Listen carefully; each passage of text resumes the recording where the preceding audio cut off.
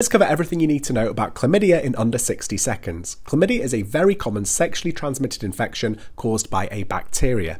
It's most common in teenagers and young adults, but older adults can get it too, and it's mostly spread through unprotected sex.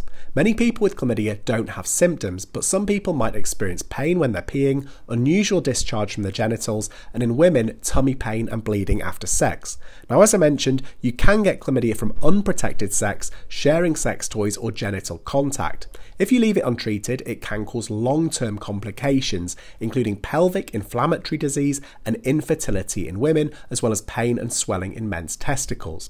Testing involves a urine or swab test, which can be done confidentially and easily at clinics or at home. Treatment involves taking antibiotics, and it's important to avoid sex until treatment is completed.